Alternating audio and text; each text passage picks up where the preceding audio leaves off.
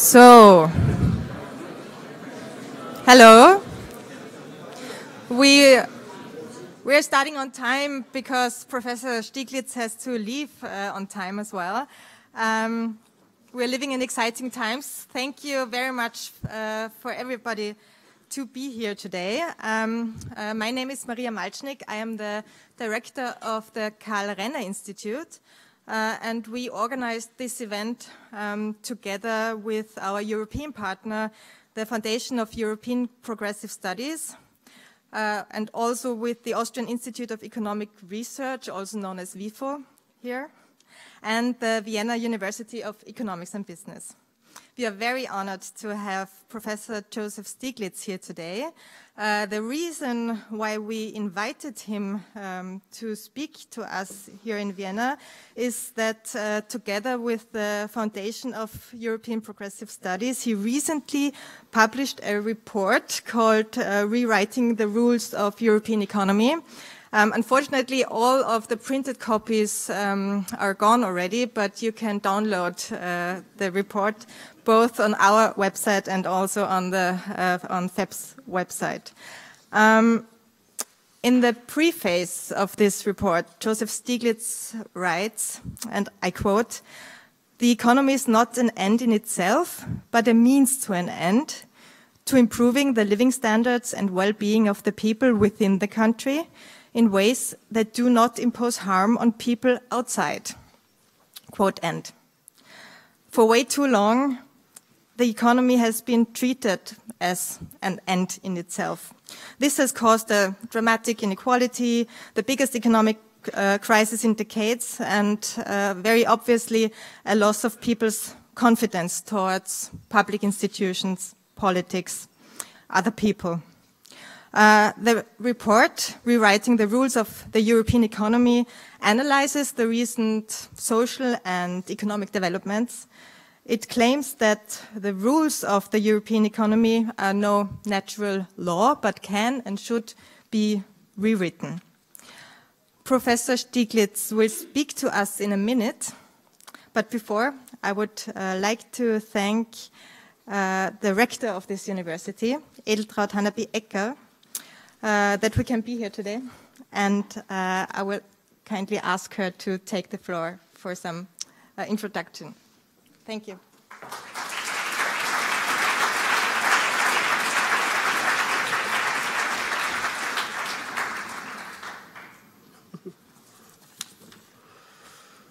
Well, dear ladies and gentlemen, dear guests, dear Professor Stiglitz and dear Mrs. Schatzenstaller. I am very delighted to welcome you all at the most beautiful university on the world, I would say, at WU Vienna. It is, of course, a great honor to have Professor Joseph Stiglitz, Nobel Prize-winning economist and one of the world's best known in his field, here to present his report, Rewriting the Rules of the European Economy. Let me say a few words about Professor Stiglitz, and believe me, this is a really difficult task to say a few words only. Professor Stiglitz was born in 1943. As graduate of Amherst College, he received his PhD from MIT in 1967, and he became a full professor at Yale in 1970. And in 1979, he was awarded already the John Bates Clark Award, given by the American Economic Association to an economist under 40 who has made the most significant contribution to the field. Professor Stiglitz has taught at Princeton, Stanford, MIT, Oxford, and so on, and he's now university professor at Columbia University in New York, where he is also the founder and the co-president of the university's initiative for policy dialogue. He's also the chief economist of the Roosevelt Institute. Of course, Professor Stiglitz, not only in my eyes, is one of the most influential economists in the world. His work has helped explaining the circumstances in which markets do not work well, and how selective government intervention can improve their performance. Professor Stiglitz's work has been widely recognized. In 2001, he was awarded the Nobel Prize in Economics for his analysis of markets with asymmetric information, and he was a lead author of the 1995 report of the Intergovernmental Panel on Climate Change, which shared the 2007 Nobel Peace Prize. In 2010, he was awarded the prestigious Loeb Prize for his contributions to journalism. In 2011, The Time named Professor Stiglitz one of the 100 most influential people in the world. And of course, it would cost too much time to list all his awards, honorary doctorates, and recognition he received. However, allow me to mention one very, if not the most important one. In 2002, Professor Stiglitz was awarded the honorary doctorate of WU Vienna.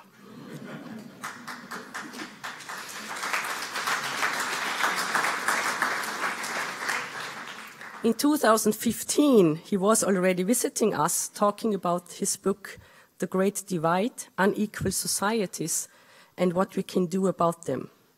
And today we have another chance to discuss what we might call hot topic, namely rewriting the rules of the European economy. I thank the organizers for the great opportunity to host this event. I wish you all an inspiring discussion. And dear Professor Stiglitz, I may say, welcome home. Good to have you here again. Thank you.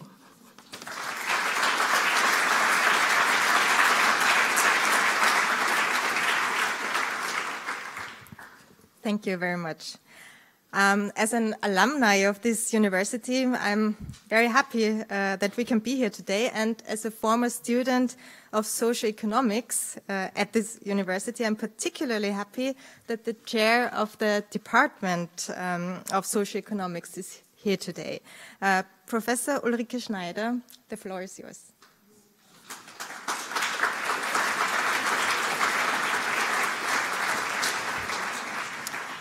Thank you. Good afternoon, everybody. And it's always a pleasure to welcome back our former students on such pleasant occasions. Well, I'm the chair of the WU's Department of Socioeconomics and professor of Economic and Social Policy. And my department is proud to support today's event. And on behalf of the Department of Socioeconomics and all of my colleagues, I'm delighted to welcome all of you who are here this afternoon, and I'm extending a particularly warm welcome to today's speakers, namely Joseph Stiglitz, but also Margaret Schratzenstaller, who will give an Austrian view on the recommendations we will hear soon. And also a warm welcome to the organizers and supporters of this event, in particular, the director of Karl-Renner-Institut, Ms. Malchnik, and also the General Secretary of the Foundation for European Progressive Studies, Ernst Stetter. So thank you for being here. Today, we gathered to talk about the safeguards we need to put in place to promote an equitable and sustainable development of European societies. And this is an important topic. The rules governing our European Union, in particular, are essential to how our society functions. Economics, as a discipline and as a science, is about investigating which rules benefit society as a whole. Society as a whole.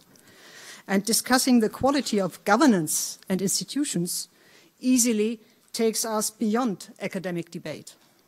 It relates to trust in our governments, trust in our institutions, and trust in experts, all of which are primary concern in the current Austrian policy discourse.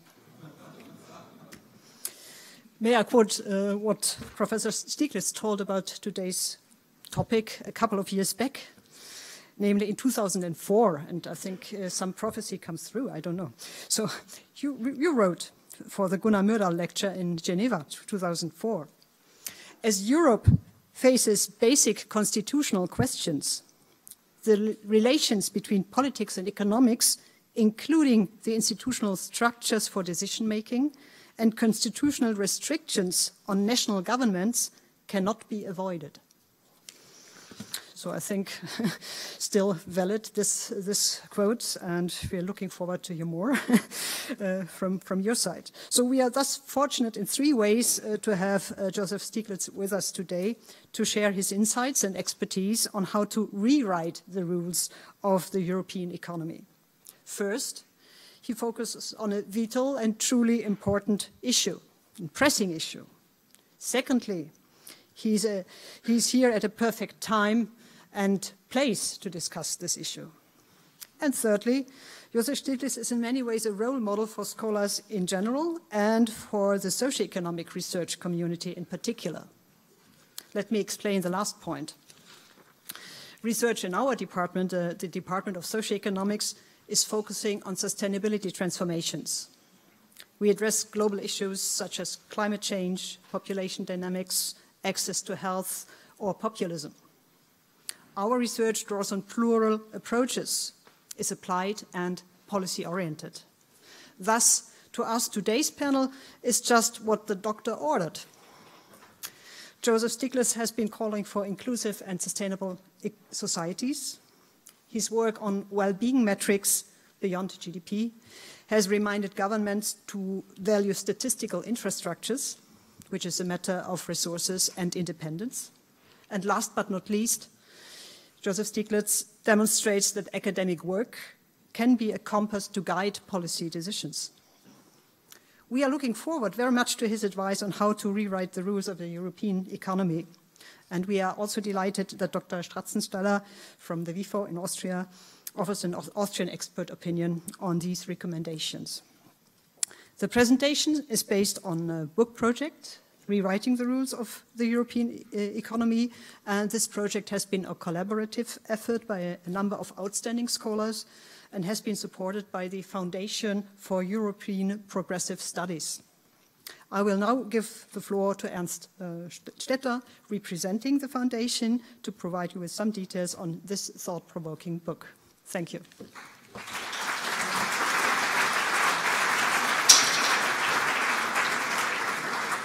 Thank you, Honorable Professor Stiglitz, dear Joe, Honorable Rector of the University and Honorable Chair of the Department of Social Economics, ladies and gentlemen, dear guests, dear friends.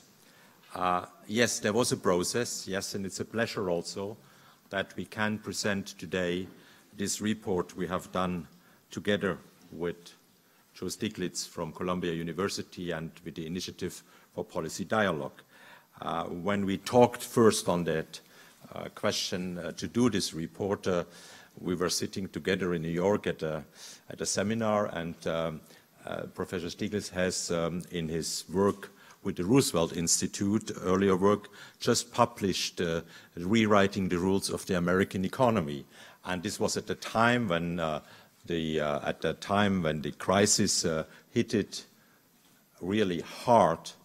A lot of the European countries, the financial crisis of 2008, and in that sense, he proposed, why not doing a similar publication together with outstanding European scholars. And I have to underline that this process was a real kind of intellectual discussion and debate with Professor Stiglitz and outstanding European economists, and it was a process we brought together in a 2 years or 2.5 years period of time, with a lot of seminars, with a lot of debates, and also with enormous exchange of emails. And I think we can be very proud on what has been so far achieved, and then we were able to publish this spring this report, Rewriting the Rules of the European Economy. I have to say, and my colleague Maria Malcznik has already mentioned that we had some printed copies here.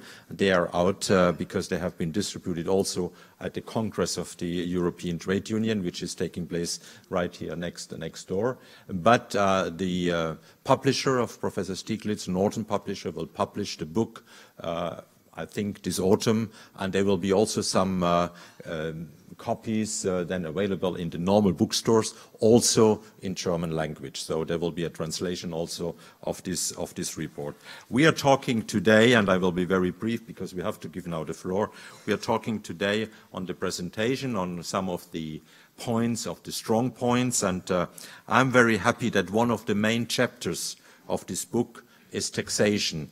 And I'm also very happy that it was possible that we have included the tremendous kind of knowledge from our colleague, and especially from Margaret Schratzenstaller, who is the Deputy Director of the Austrian Institute of Economic Research, because she has contributed a lot to that, what we are discussing in the book, what can be and what has to be done in the field of taxation, in the field of a smarter taxation, and especially relevant when we talk about top income taxation and we talk about corporate taxation.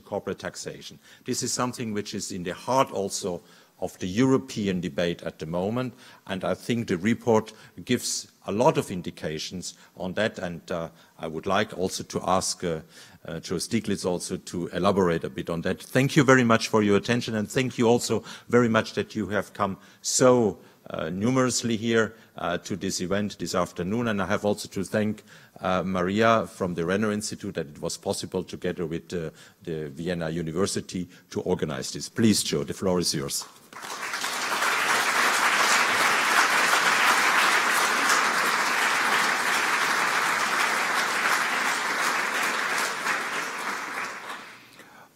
Well, it's a real pleasure to be back here again at your university and to be talking about rewriting the rules of the European economy. Let me spend a few minutes talking about the background of this report and then go into the context, and then we'll hopefully have a conversation and a question and answer. The background is very simple, that neither the United States or Europe have been doing very, very well for the past 40 years. There's been low growth, and most of the growth has gone to the top. Just a few numbers.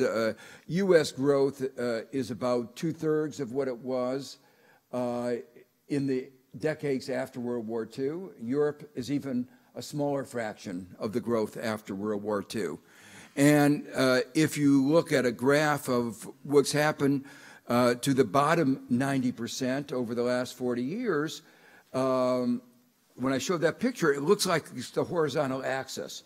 It looks like it's a flat line. Almost nothing has happened. Whereas if you look at what's happened to average income of the top 1%, it's soared. And that's true both in the United States and Europe. Europe is a little bit better. But you have to use a microscope to see how much better it is. And if you look at it with a microscope, you can see a little growth, but it's basically stagnation. And when I said the bottom 90%, I want to emphasize, we're not talking about poverty here. We're not talking about the people at the bottom. We're talking about the bottom 90%. In the United States, we always do things bigger than other countries, so we do inequality better than other countries. So we have the most inequality of any of the advanced countries. But the numbers are really striking and give you some insight into the political problems that the United States is having. But in a diminished form, they are also, this is affecting Europe, and I think your expectations were higher, so your disappointment is greater. The median income of American families is about the same as it was 40 years ago, 20 years ago. 2 decades of no growth. But if you look at the median income of a full-time male worker, this is adjusted for inflation, and the full-time guys are the lucky ones, it's the same as it was some 42 years ago. So we're talking about almost 2 generations of total stagnation. When I give this kind of talk in China, 42 years ago, median income was $150 per capita, and it's increased 20-fold. And yet in America, there's been no growth over 42 years for this important demographic group. But if you look at the bottom, things are even worse. The hourly wage of workers at the bottom in the United States are the same as they were 60 years ago. So if you want to understand the discontent, it's very easy. And it's showing up in lots of indicators. When I was chief economist of the World Bank, we had data showing that in spite of the fact that the transition from communism to a market economy was supposed to bring economic growth, we had data showing that their GDP was plummeting. But we couldn't believe it because our ideology was so strong that we knew that bringing market economy had to bring growth. So we didn't trust the data. But when we got demographic data saying that life expectancy was in decline, we knew something was wrong. Well, the same thing is happening in the United States. For 3 years in a row now, life expectancy in the United States has been in decline. And among white males who are not college educated, it's in significant decline. And it's not because there's an epidemic going around in the United States. There's no disease you haven't heard of. It's not about a physical, a medical ailment. It's a social disease. That the death rate that's soaring are deaths of despair.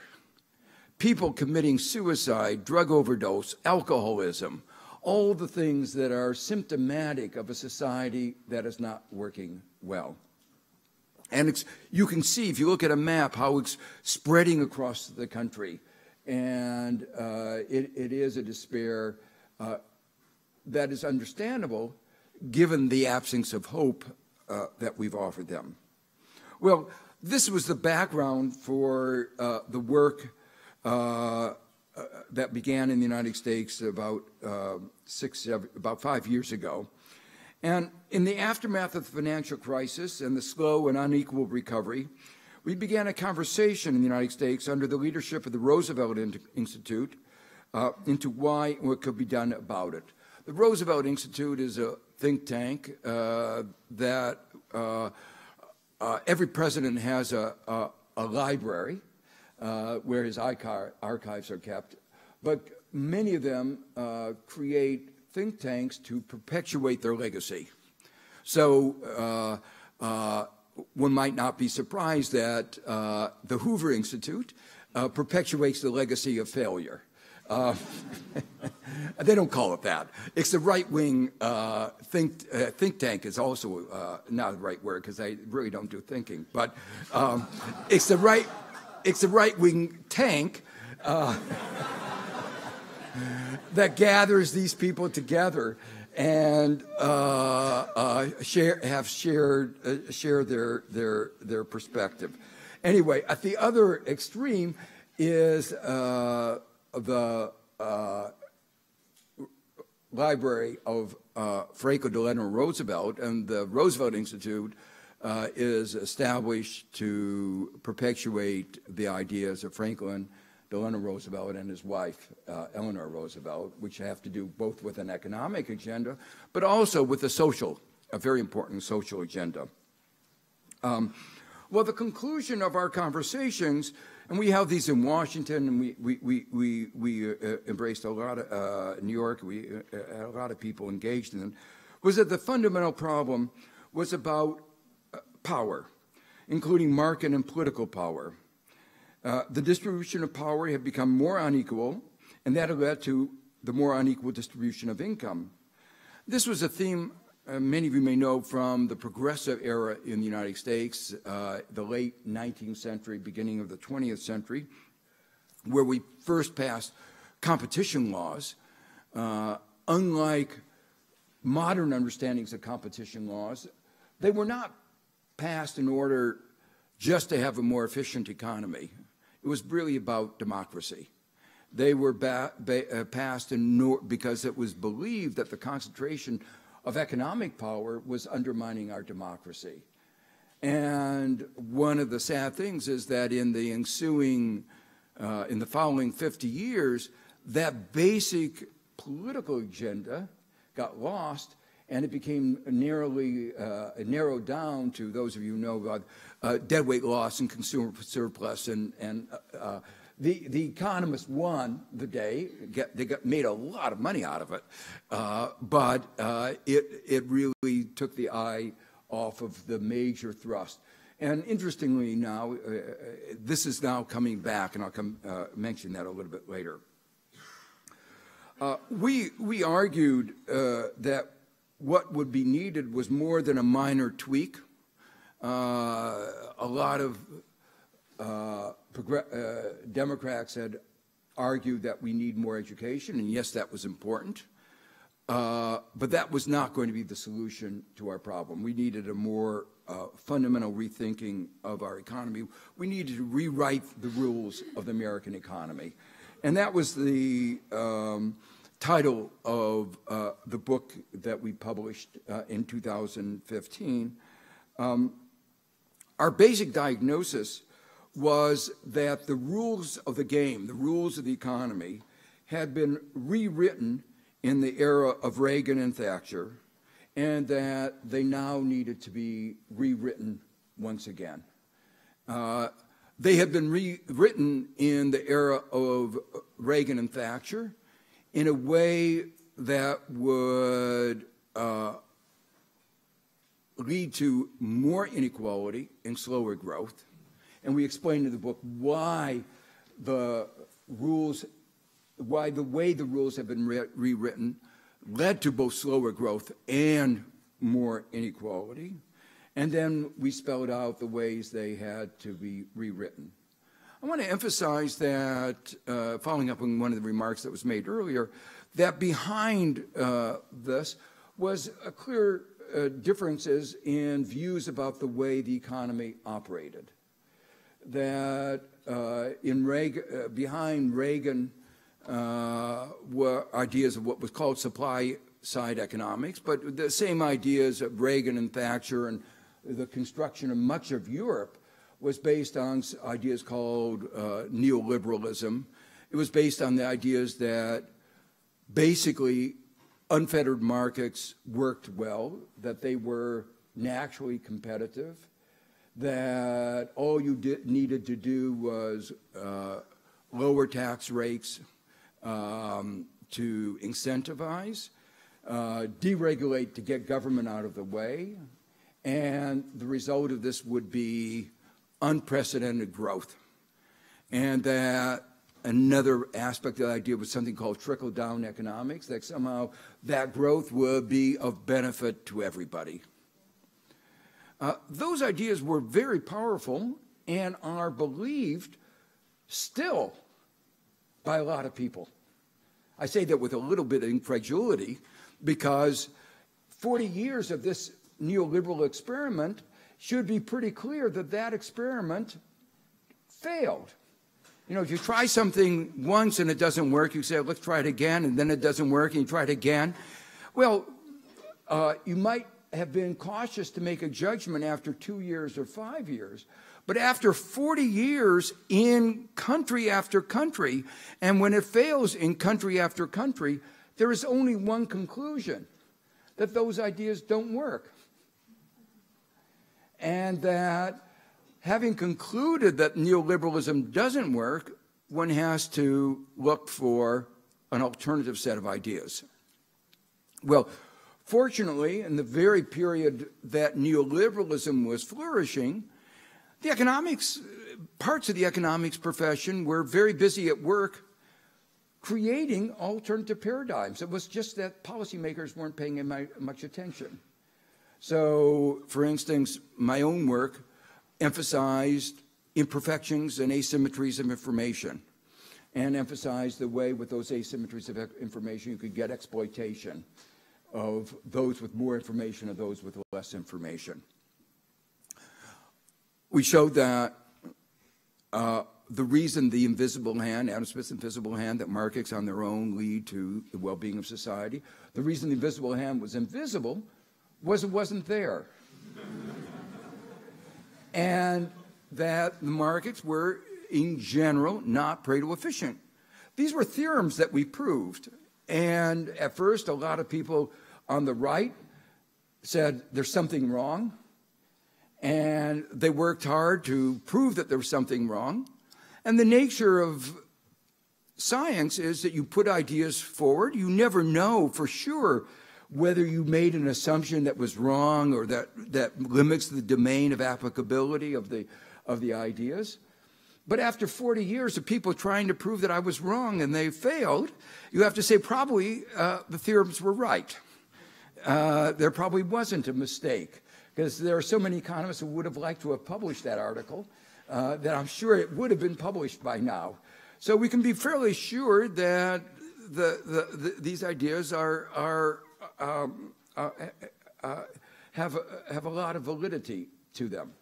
At the same time, another area of growth in economics was game theory. People were Reinhold Selten and Bob Aumann and David Krebs, and they explored the fact that markets are often not competitive, and that when they're not competitive, one side can structure the game in ways that take advantage of another. Another form of exploitation of market power. So we didn't have to limit ourselves to competitive models. We had actually a lot of tools for understanding how non-competitive models work. We also had insights of behavioral economics, that the basic model of human nature that was assumed by neoliberalism was wrong, that behavioral economics taught us the richness of behavior related to both psychology and sociology, and that our preferences are endogenous and are shaped by our society. So there were a lot of developments in economics that neoliberalism and the neoliberal policies just put aside and basically ignored. So while these strands of economics were explaining why financial markets needed to be heavily regulated, neoliberal policy agenda said strip away the regulations. And it was predictable and predicted that we would have financial crises. And guess what? We had a financial crisis. The economic science said that globalization, opening up a trade between developed and developing countries, not between Europe and the United States, but between developed and developing countries, the Hector-Ohlin, when the basis of trade was comparative advantage based on differences in factor endowments and differences in wage rates, would lead to more inequality in the advanced countries. And it was obvious that comparative advantage meant that the advanced countries would import labor-intensive goods, and that would decrease the demand for labor, and that would decrease the wages. If you believe in the law of supply and demand, which everybody in the neoliberal tradition did, that would lead to more inequality. And yet, they believed mystically somehow everybody was going to get better off without government intervention. So yes, it might have made the pie bigger, the national income pie bigger, but it would also make it more inequitably distributed unless we did something. But the Republicans in the United States and many of the Democrats said, let's go ahead anyway, even if we can't ensure, because the market will take care of it all. Well, as we know, the market didn't. And so what we did in our book, Rewriting Rules of the American Economy, it was called an Agenda for Shared Prosperity.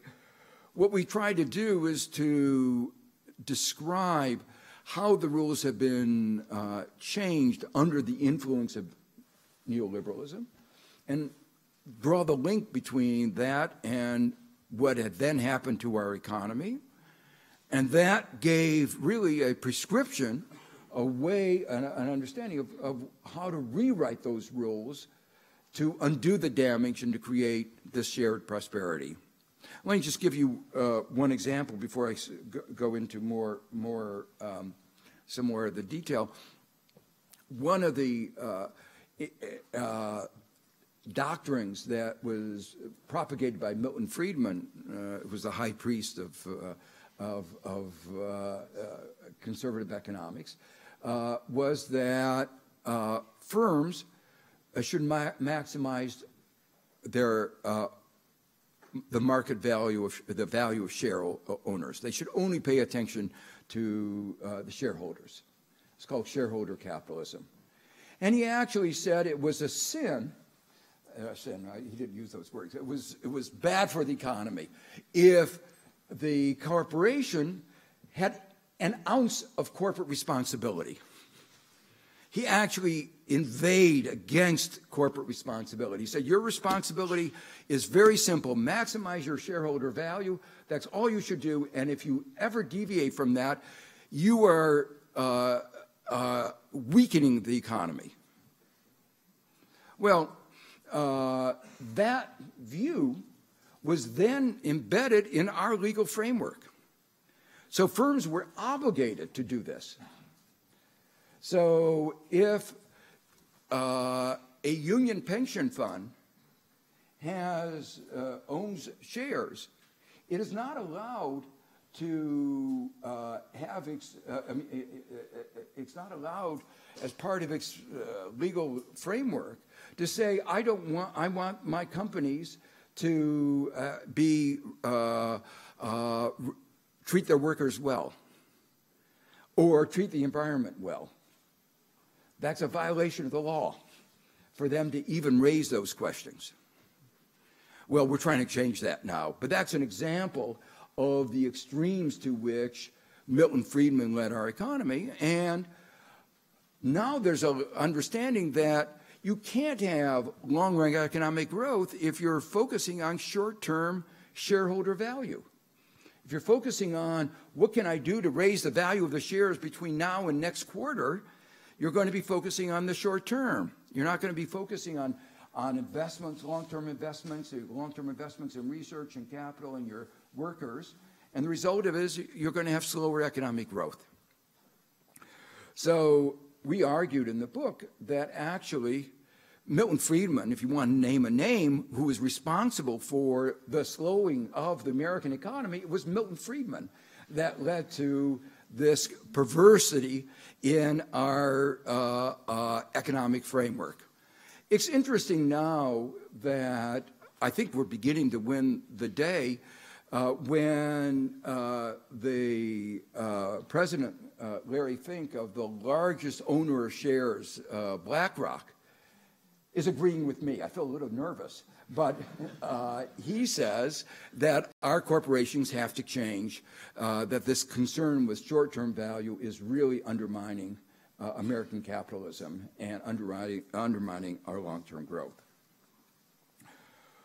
One of the important implications of what I've just said is that creating shared prosperity was about more than redistribution. A lot of times the Democrats in the United States were criticized by just about taxing spend. And our agenda was about the distribution of market income, what we sometimes call pre-distribution, about changing the distribution of market income. It was also about more than addressing the problems of financialization and globalization, though these have been shaped by neoliberalism and were at the core to the failures. It was about recognizing the fundamental need for collective action, both in regulation and in providing certain essential goods and services, social protection, infrastructure, investments in research and technology, education, ensuring opportunity for all. Deregulation affected the economy, our health, our safety, and the environment. The perspective was that markets on their own don't solve key societal problems, that there is a need for a balance between the market, the state, and civil society. Well, our book had enormous resonance. It provided a new coherent and comprehensive agenda for the progressive movement, one which would restore growth and social justice. And then many of our friends in Europe found that the message resonated there too. Even more so because much of the European construction, such as the design of the euro at Maastricht, had been done in the era in which neoliberalism was really predominant. And here I want to emphasize what Ernst said. This was really a collective effort under FEPS that I played more of a mentor role, but it was a large group effort. And it had to be, because we were looking at the rules across 28 countries, across the EU. We were trying to look at this both at the EU level, but also at the national level. And we, as you'll see in a moment, we were looking fairly comprehensively at all the micro, macro, social rules that related to the economy. And so it was more than any single person could undertake. And it was, I think it was a very energizing project exercise. It was a very difficult one, but I think in the end we managed to get it to work. I want to spend a moment to emphasize the particular moment at which the euro was created, because so many of the rules of the euro were affected by that particular moment. If the euro had been founded a little bit earlier or a little bit later, I think there would have been different rules. And you might say it was just unfortunate that that was 1992 in the Maastricht, that the timing of the construction of the euro occurred. So after the fall of the Berlin Wall, capitalism, unbridled faith in markets was understandable. The fall of the Berlin Wall seemed to represent the triumph of capitalism. But it wasn't really that. It was really the failure of communism, of a state-led system that gave no opportunity for individual initiative. If the euro had been constructed a little earlier, say at the end of the 20th century, the beginning of the 21st, the lessons of the East Asia crisis might have been more paramount. The East Asia crisis, these were countries which had low deficits, low debt, low inflation. They filled all the requirements of a good European country. But they had a massive crisis. And Europe would have learned that doing all those things did not protect you against a crisis.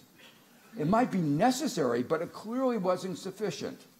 And so there would have been more caution about the belief in the 2% inflation, 3% deficit, and 60% debt rule. If the euro had been constructed in 2009, 2010, after the financial crisis, again, I think the euro would have been constructed on a different basis, because you would have realized that unregulated, deregulated financial markets are a disaster, and that they are markets on their own are unstable, and you need far more regulation. So it occurred at a particular moment of history, but unfortunately, the rules created were then hard to change, and particularly this is one of the political flaws, that it was particularly difficult within the construction of the euro, of the construction of the EU, to change rules. So that necessitated, when we wrote did the rewriting the rules of the European economy, it necessitated our asking the questions, two questions, both what can be done by a reinterpretation of existing rules, an implementation of existing rules, and also what rules should be fundamentally changed. and addresses the questions both at the levels of the Eurozone and at national levels.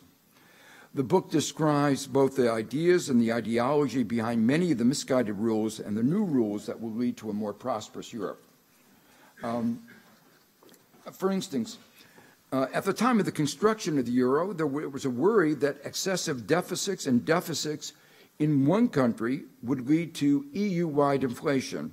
This was viewed as a cross-border externality. That externality did not turn out to be significant. There is no instance of any debt or deficit in one country leading to European-wide inflation. In fact, inflation has not been a problem since the construction of the euro. But other cross-border externalities did turn out to be very important. One that we wrote about in an op-ed today was, we talk about in the book, is that what I call, in perhaps more vivid language than I should, is cross-border tax theft by Ireland and Luxembourg. Cross-border capital flows exacerbated the downturns in the crisis countries and have led to divergence rather than the convergence that was promised. So the book has 4 parts. One is macroeconomics, one is microeconomics, one focuses on welfare and social protection, and one on the international aspects, globalization. Let me cover them very quickly so we're going to have time for some discussion.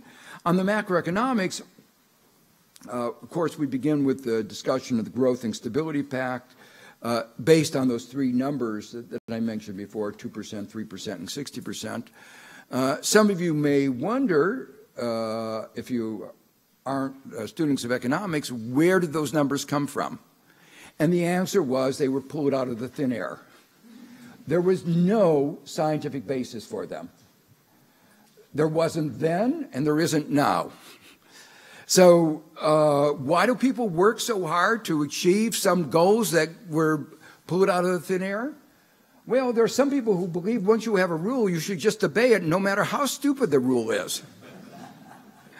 I think that's foolish. The answer is you should change the rule if it's foolish. The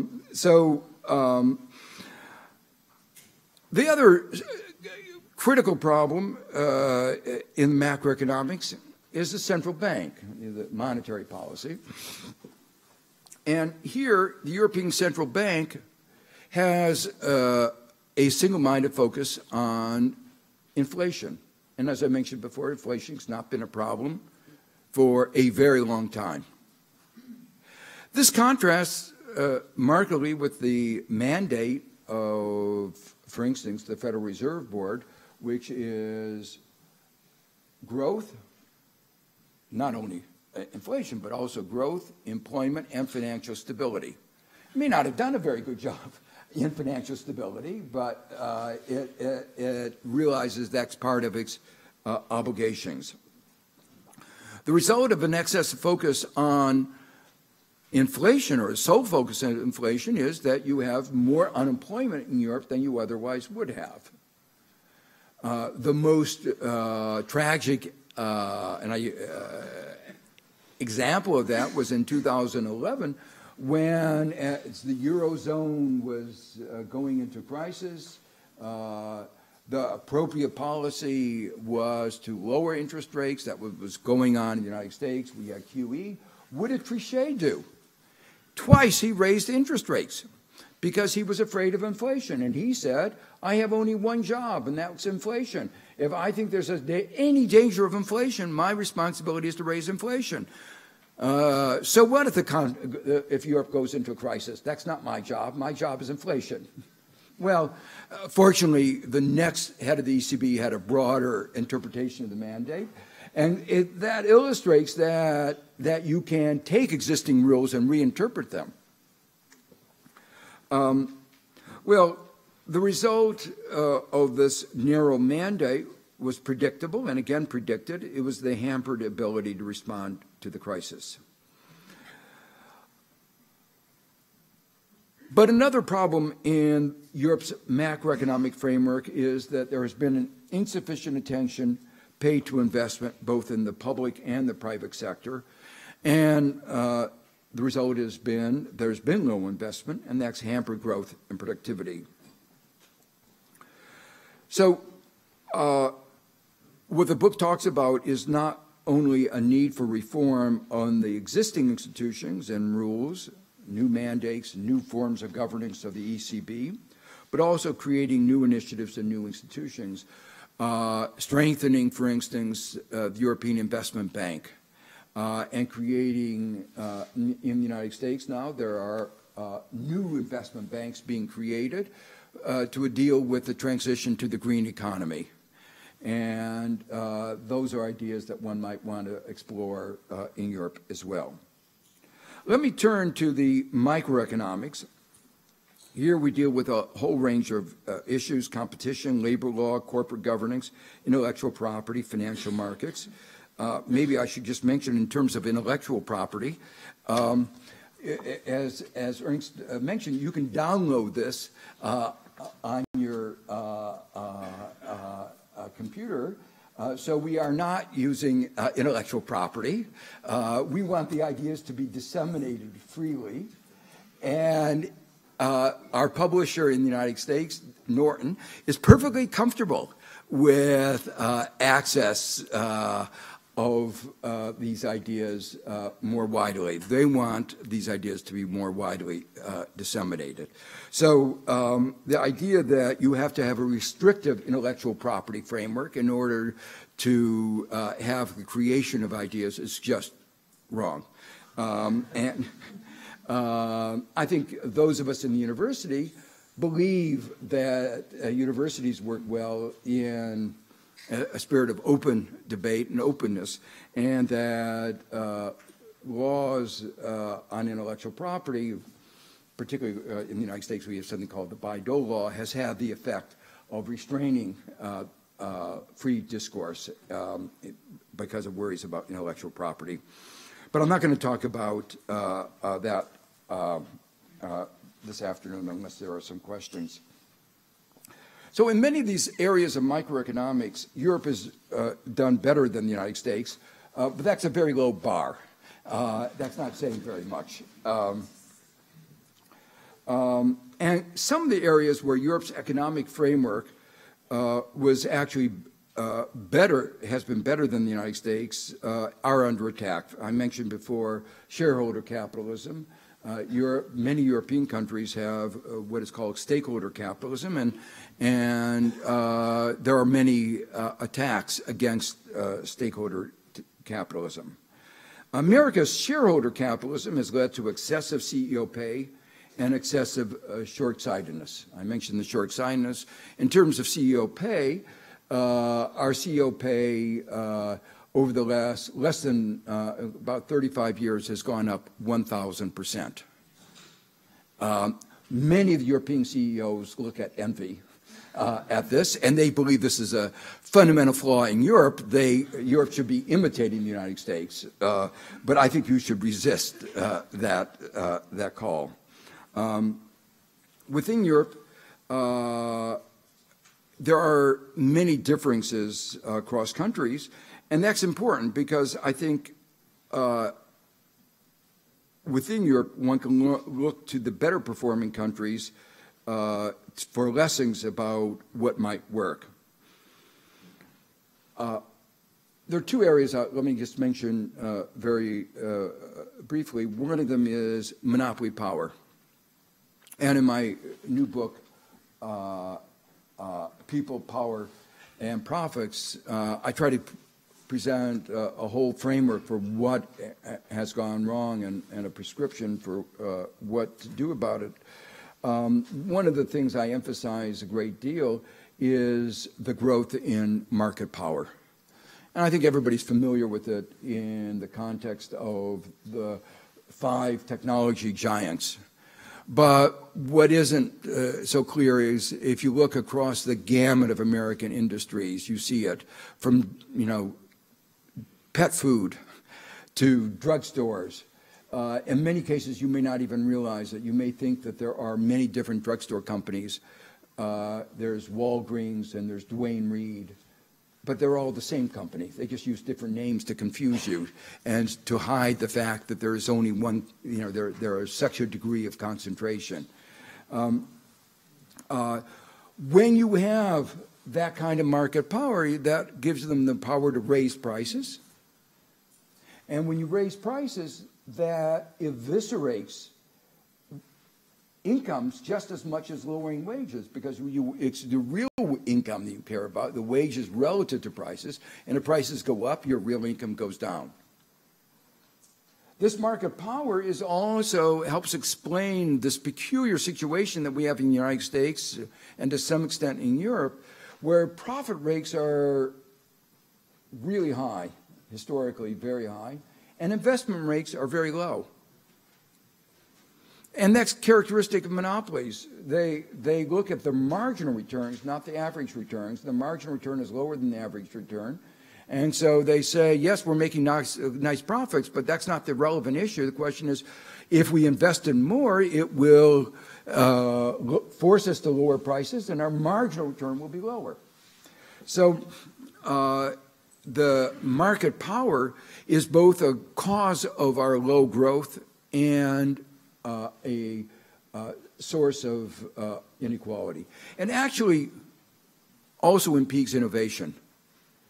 Because a lot of startups, and I spend some time in Silicon Valley, a lot of startups say, you know, it doesn't pay us to start up because if we have a success, Facebook or Google will either copy us or buy us out. In fact, that's become the basic business model. You don't start a company to create a viable company. You start a company to be bought out. And you know you won't get the full value, but you don't have to be that greedy. Instagram got a few $1 billion for 12 people. That's a lot of money. But if they had grown to their full potential, they would have been even wealthier. But there was no need to get that agglomeration, to have Facebook own Instagram and WhatsApp. That was an enormous concentration of market power, which our regulators should have stopped, but didn't. So that concentration of market power is one of the sources weakening our economy. At the other end is the bargaining power of workers, because that also has been weakened. And not only relative to the corporations, but absolutely, partly as a result of globalization, partly as a result of changing labor law, partly as a result of changes in the way bargaining occurs. The extent of the evisceration of the workers' bargaining power has not, in Europe, has not been as bad as in the United States, but it's been pretty bad. It's, again, only one of degree, not in direction. Well, the third part of the book, it deals with the welfare state. A few people, including prominent people at the ECB, have wrongly accused the welfare state, a too expansive welfare state, as the cause of the financial crisis of 2008. They were wrong. It was no country that had a large large welfare state like the Scandinavian countries went into a major crisis. The crisis was caused by excessive financialization and under-regulated financial institutions. And the people in the ECB who tried to blame the welfare state were just trying to do two things: to shift the blame and to pursue their ideological agenda. And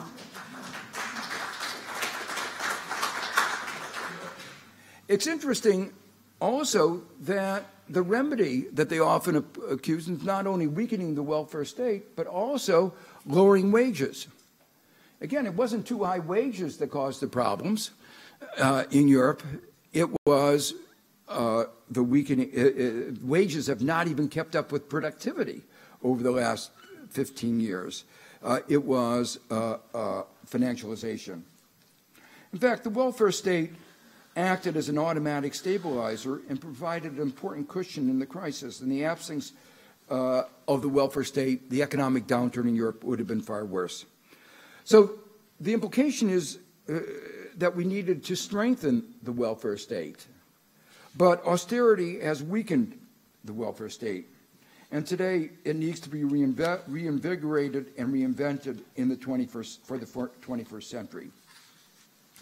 Now, a 21st century welfare state is about more than social protection and more than providing, in the case of unemployment, disability, retirement.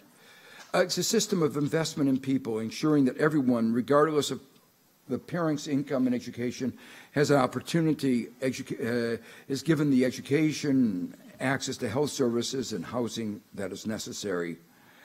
The final part of the book is about globalization.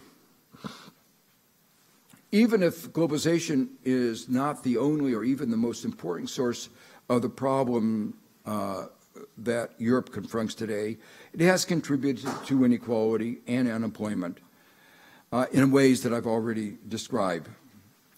The problem, though, was not so much with globalization itself, but with the way it was managed, as I've written about in several of my books.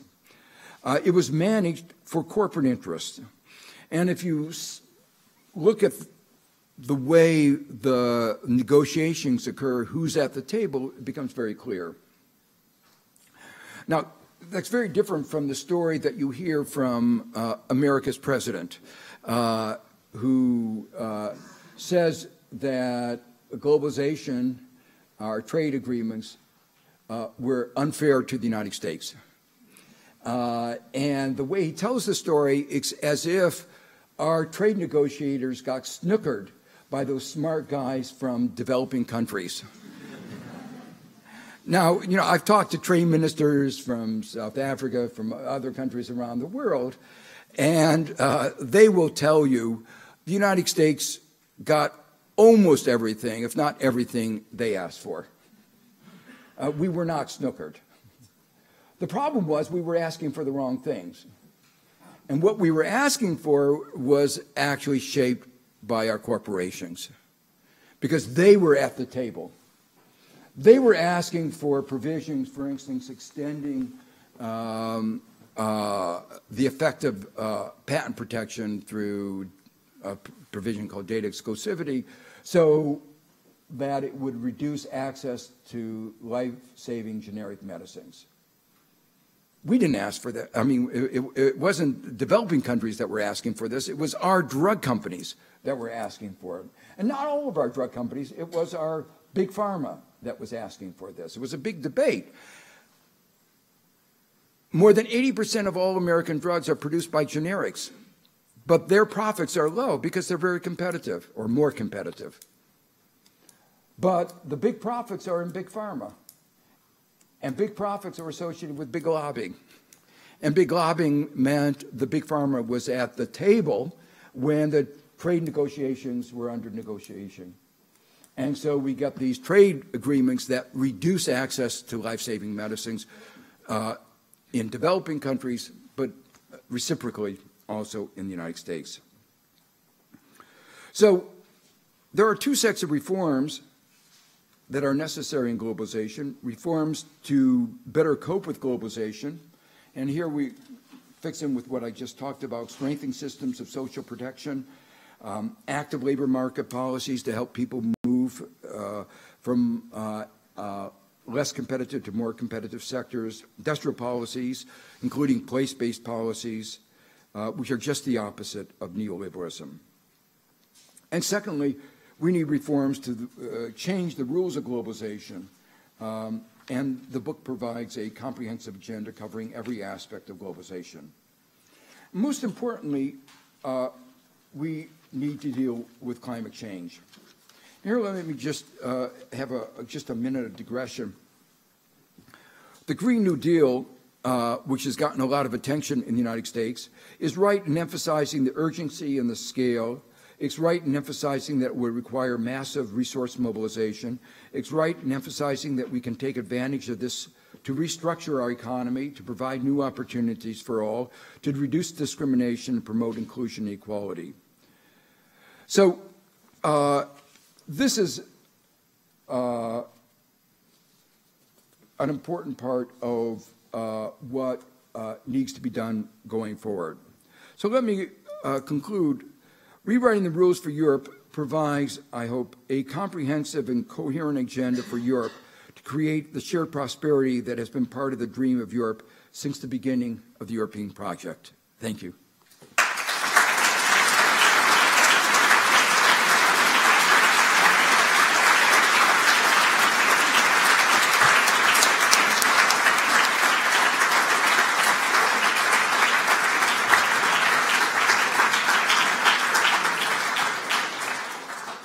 Thank you very much, Professor, for your insights.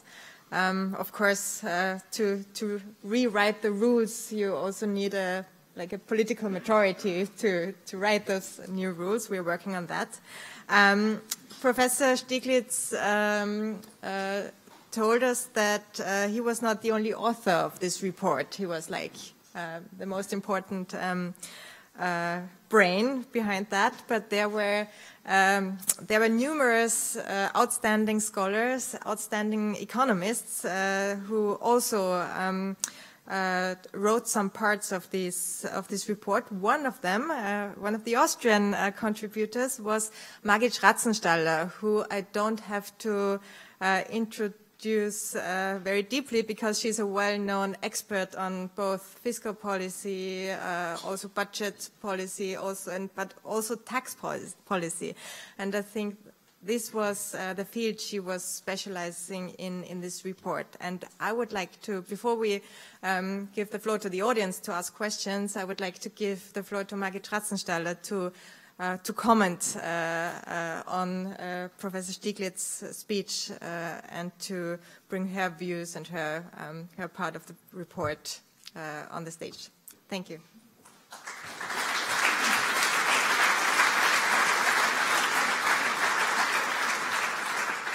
Thank you very much, Maria, for the friendly introduction, and thank you very much for the invitation to this nice event.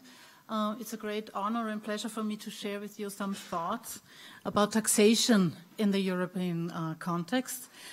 Thanks for leaving this out, so I have some space now to share my thoughts on this, I think, one of the most pressing and most important issues and topical issues that rewriting the rules of the European economy is focusing on. And although I think that the often heard assertion that the scope for national tax policy has been extremely restricted by the increasing integration of economies and the mobility of tax bases, I think it's kind of exaggerated, but there cannot be any serious doubt that EU-wide coordination of tax policy is required in certain fields as a prerequisite to use the leverage that taxation offers, in theory, to contribute to sustainable growth and development in the European Union.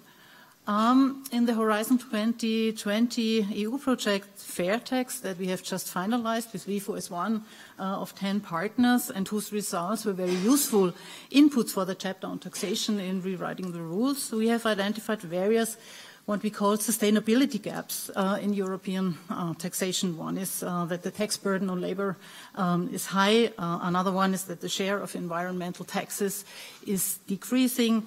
The overall progressivity of tax systems, that was said already, is increasing. There are several reasons for that. One is falling top income tax rates and falling corporate income tax rates. Another one is the dualization of income tax systems all over European countries. In most EU countries, capital incomes are taxed at much lower rates than earned incomes, and also due to the ongoing erosion of taxes on inheritance and wealth. Another sustainability gap, and it was mentioned already before, is that multinationals' contribution to member states' tax revenues is decreasing due to profit shifting and also due to falling corporate income tax rates. And there are gender imbalances in taxation. For example, a high tax burden on labor income of second earners. The Austrian tax system is no exception. It also shows various considerable sustainability gaps. Austria has a very high tax burden on labor, well above the EU average and well above the OECD average. Austria has just moderate and decreasing environmental taxes. Wealth-based taxes play a very small and decreasing role. In Austria, the net wealth tax was abolished in 1993 already. The inheritance tax was terminated in 2008, and the local property tax base is rather outdated. Austria also has a dualized income tax system with capital income tax rates ranging from 25% to about 45% compared to a top income tax rate of 55%. And finally, there are gender imbalances in taxation, which are caused by various provisions that are supporting a rather unequal distribution of paid and unpaid work between men and women in Austria. The existing sustainability gaps in European taxation have considerable undesired, I would say, and undesirable consequences. One is that the growth and employment friendliness of taxation is impaired. Another one is that domestic small and medium-sized enterprises are put at a disadvantage. The potential of corrective taxes, for example, environmental taxes, is underused. Tax moral is eroded. People are increasingly getting the impression that multinationals don't contribute their fair share to the financing of welfare states. The potential of the tax system as important instrument for redistribution is decreasing in the long term. And in a number of countries, tax systems are also enforcing existing gender inequalities. And the crucial question, of course, is now how can we close these sustainability gaps in European taxation? And there are basically three pillars to secure sustainability orientation at European taxation at the EU level. The first pillar is the introduction of effective minimum tax rates for corrective taxes, taxes on environmental use, but also taxes on alcohol consumption and tobacco consumption.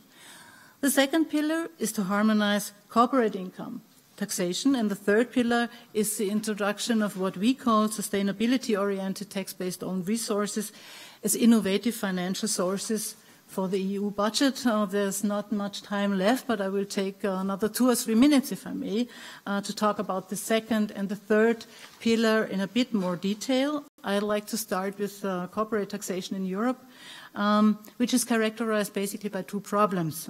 The first one is profit shifting.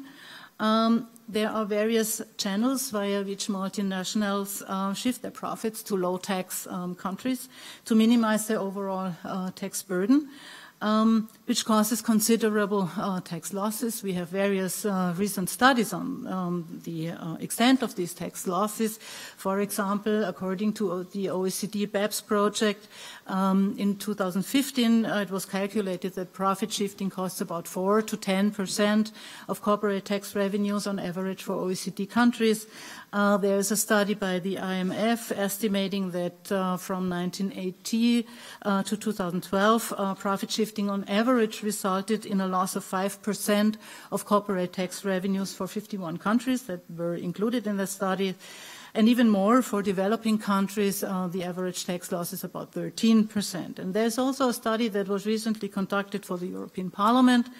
And according to this study, 72 billion in corporate tax revenues were lost for EU member states in the period from 2009 to 2013 as a result of profit shifting. The second problem in corporate taxation in Europe is an intense tax competition via nominal tax rates, which has caused the EU 28 average nominal CIT rate to fall from 35% to 22%, between 1995 and 2018. In the old European countries, the average corporate income tax rate went down from 38 to 25%. In the new EU countries, it decreased from 31 to 18%. We have a considerable decrease of these corporate income tax rates.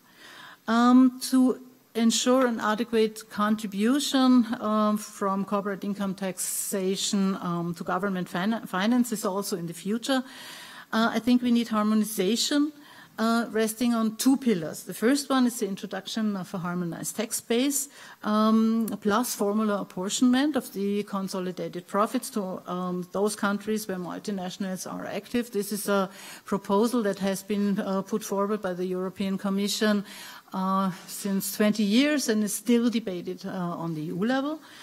Plus, what we also need, which is not suggested by the European Commission, is the introduction of a minimum corporate income tax rate, as the harmonized tax base might otherwise even increase tax competition among member states. The second thing I would like to elaborate very briefly a bit is that another element of future-proof taxation in the EU is the introduction of so-called tax-based own resources to finance the EU budget. These could replace a part of national contributions by member states to the EU budget, and particularly well suited for such tax-based own resources are taxes that cannot be enforced effectively at the national level. For example, financial transaction tax is also suggested by the European Commission, a flight ticket tax, a border carbon adjustment for the European for the emission trading system, and an EU-wide net wealth tax that we have also elaborated on and analyzed in our project. To come to an end, I think it's most important that member states see that future-proof national tax systems crucially depend on European cooperation in tax matters. Of course, the formal sovereignty of member states in the area of taxation must be given up to a certain degree for harmonization and cooperation agreements. However, this would enhance the effective sovereignty for member states to make their tax systems fit to address the grand societal changes Europe is facing and to support the urgently needed, and Ulrike Schneider pointed that out before, the very urgently needed sustainability transformation in Europe. Thank you very much.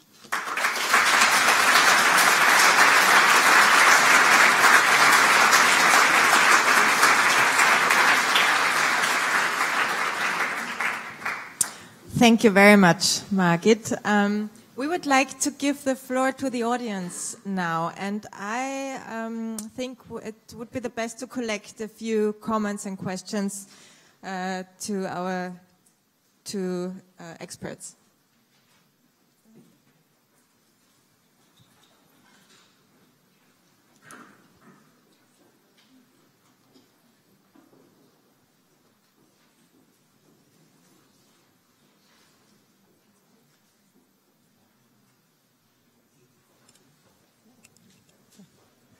Thank you very much for your presentation and also for your comment. I applaud your contribution. I mean, even the title, I think, is fantastic, and congratulate you enthusiastically and wholly to the book. However, I have one complaint, and that is, why does climate change start to be discussed on page 162 out of 163? It says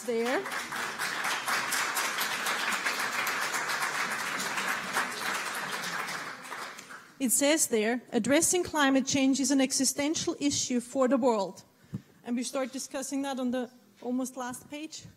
That is a bit strange. And it's framed as a public good, which contributions are difficult to collect. The dominant strategy is a free rider, and we need a global coordination mechanism. Yep, it would be great to have that. It's not in sight. Hence, we need a rethink.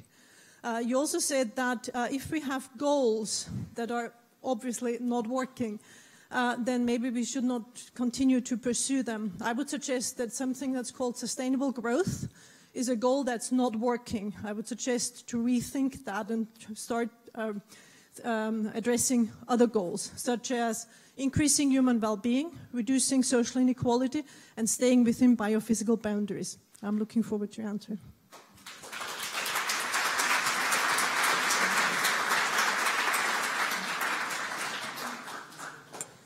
Do I stand up? I stand up, yeah. So this is a small comment, really. You mentioned the beginning of your presentation Roosevelt and the antitrust laws. You mentioned toward the end the concentration of the corporations that we see in the world. And in the middle, you mentioned your newfound friend, the CEO of BlackRock. Now, it turns out that he seems to be, or BlackRock seems to be a major shareholder in almost any corporation that we have these days. Whenever I see hear announcements, just like recently, Sony and Microsoft working together, Volkswagen and Ford working together, I always wonder if that is not even the bigger evil than just the single corporation trying to exercise its monopoly power. In a way, collusion between corporations driven by sort of the shareholder, and it's a singular word that I'm using here, convincing them to collude, because obviously competition in prices for companies that are owned by the same shareholder is much less imminent. So wouldn't that be a bigger problem? And I haven't read the book, not up to page 162, but so I wonder if you address that issue there. Thank you.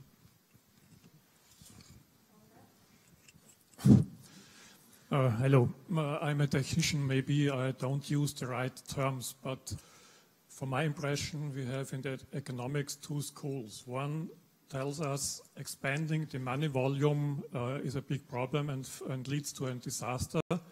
On the other hand, we have the opposite opinion. Expanding the money volume is no problem. For both, we have examples. We have disaster states by restrictions of expanding the money volume. And on the other hand, we have since 30 years Japan expanding the money volume very strongly, and it needs also to a disaster. What is your opinion in these two schools?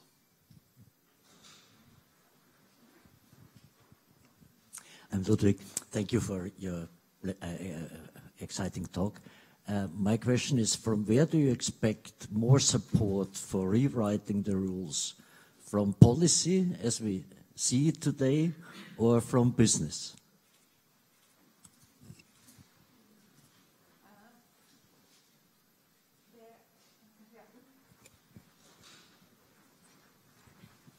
Hi. Thank you. I also have a question. So throughout history, we have always witnessed period of economic growth and then economic decline, no matter what the set of economic rules there were in that period. For example, after the Second World War, there was a lot of growth because there was a lot of potential for growth. And then problems came, then another set of rules came.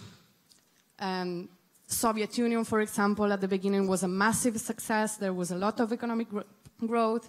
And then it turned out that that system was also problematic. Massive deregulation of markets also brought economic growth. And then also that turned out to be a failure. So my question is, how powerful is the set of economic rules against the circumstances? And how much circumstances matter? Thank you. We take one more and then we go back to Professor Stiglitz. I also have a small question. You mentioned the EU rules, like the 3% deficit rule, 60% debt rule, and that those were picked out of thin air, kind of. Do you have any, I haven't read the book, but maybe you provide them. Do you have any alternative ideas how to find such thresholds? And also with regard to public debt, do you believe that there even should be a threshold, also with respect to modern monetary theory? Thank you.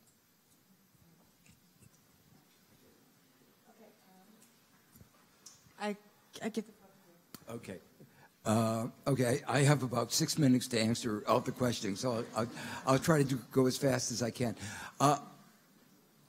The book is obviously shaped a little bit by history, the process that at the time in which we began thinking about and at that point, austerity, you might say the death of the struggles of a large part of Europe were paramount in our mind, which is why we began with the macroeconomic framework and austerity. I think today I think we would clearly begin with the focus on climate change. And I think if we do another edition, your suggestion will be front and center of what we do. And it's why I talked about the Green New Deal as part of my talk. It really is central. It is an existential issue.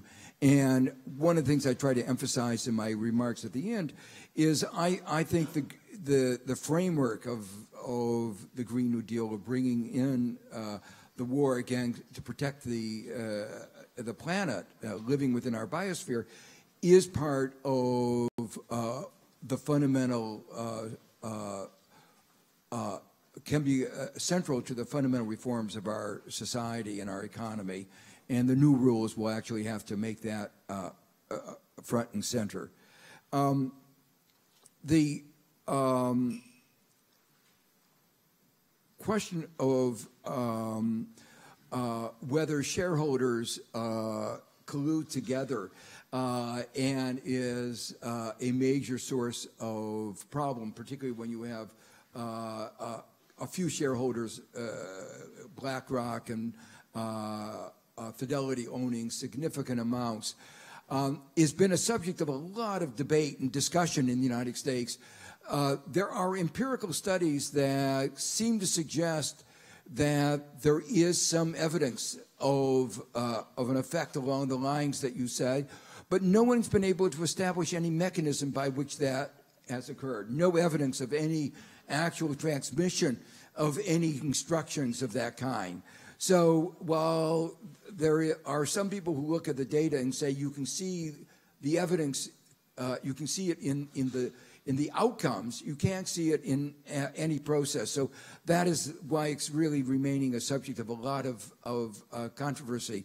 I don't know whether we talk about it in the book. I can't remember that. On the question about whether we think we're going to get the most support from business or policymakers, I don't think CEOs are going to support some of our recommendations about curbing CEO pay.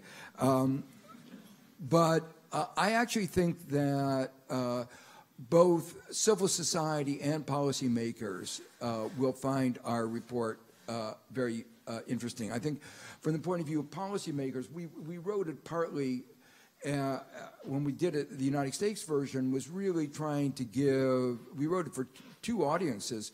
One, to give some of our legislatures an agenda of what are the things that they ought to be thinking about, like in terms of corporate governance, more worker say in corporate governance, and more attention to worker shareholder ideas and other forms of corporate governance, explore other corporate governance, and it has gotten some resonance there.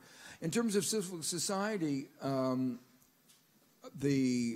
obviously the focus that we've placed on enhancing workers' bargaining power and the mechanisms has obviously been taken up a lot by those who are concerned about workers, including obviously the unions.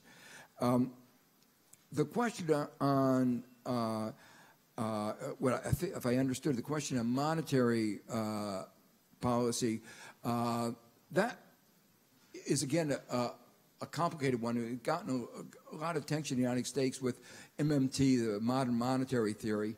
I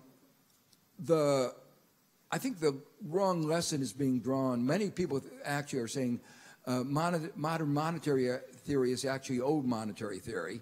What we discovered in the years after the Great Recession is that you could increase enormously base money, the reserves of the Federal Reserve and the ECB and the Bank of Japan increased enormously. It didn't have any inflationary effects because it didn't have any effect on economic demand. It did have a big effect on asset values, and in that way led to a lot of wealth inequality because shareholder values went way up, and those who own shares, which were disproportionately people at the top of the income distribution, became wealthier. So monetary policy did contribute a lot to wealth inequality. It didn't stimulate the economy, and because it didn't stimulate the economy, did not lead to inflation. But if we enter an era like the United States is, where excess supply is more limited, we still have some excess supply. We have some ability to grow without inflation, but how much we don't know, somewhere between 5 and 10%, but not much more than that. And so the worry is that if we went beyond that, we would begin to have inflation, and that we really need to redeploy resources, some of which we can do by redeploying resources from fossil fuel and from dirty industries and moving them to clean industries. So there's plenty of room for redeployment as well as using more resources. This is also where the Green New Deal comes in, because they emphasize that our markets have been marked by extensive discrimination and exclusion, and if we reduce the degree of discrimination, increase more time flexibility in the labor market, make some other reforms in the labor market, we would be able, at least over the medium term, to use our resources much more fully, and that would enable us to expand our output. The question about to what extent are the fluctuations due to in economic growth are due to the rules, policies, or to the circumstances, really an interesting question. I believe very strongly, I mean, obviously both are important, but if you look around the world today, you see countries in very similar economic circumstances. That is to say, many of the different advanced countries are confronting technological change, globalization, aging population, the demographic transition, the green transition. They're all facing the same circumstances, but the outcomes are markedly different. Why does the United States have so much more inequality? Why is our life expectancy going down? Why is our opportunity so low? Why is our growth so limited? It's all because of the wrong policies. So I don't, you know, when I look at the United States compared to some of the best performing countries, it is clearly due to our policies. After World War II, we had a debt GDP ratio that was much higher than we have today, and that relates to the last question. And we managed to grow faster, so it wasn't the circumstance of having high debt. We had accumulated that debt to fight a war, so it wasn't like we had gotten the debt because we were investing in our infrastructure or anything like that. We were spending the money to win the war, and yet it was the period of our fastest economic growth. And why was that? It was partly because government during the war did a lot of research. The basis of that research led to faster economic growth. Now, you can't predict when your research is going to produce something that's really important. So that's the way in circumstances. But you can have an innovation and use it or not use it. It took a long time for electricity to be fully implemented. It could have been done faster. And that was a matter of policies. We didn't have rural electrification in the United States until FDR came along and said, we're going to electrify the country. We could have done it 20 years earlier. But we didn't have a president that made this a mobilization effort to do that. So that's the final question. In terms of debt rules, there's no magic formula, but it really depends on what you use the money for. If you use the money for investing in your economy, you're going to wind up with a stronger economy. If you use the money and you waste it, you're obviously going to be in bad shape. So it really, the issue is really one of the use to which you put the money. Thank you. Before the professor has to jump into his car, I have one final question to Margit Ratzenstaller, because she is working on climate issues and environmental issues for many years. What would be your top priority right now to tackle these issues? Well, there's not the one single instrument that everybody knows who is dealing with climate change, and Stiglitz over there knows that best, and thanks for that criticism.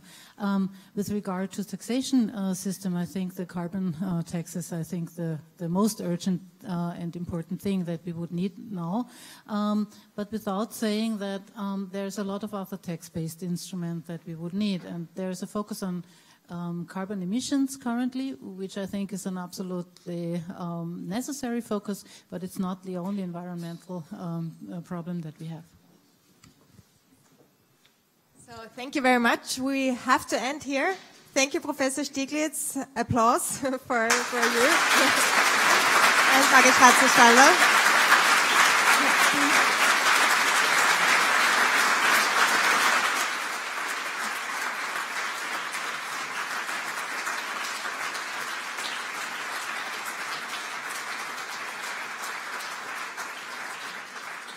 We hope to welcome you back soon here in Vienna. Have a good trip, and thank you everybody for coming and for listening.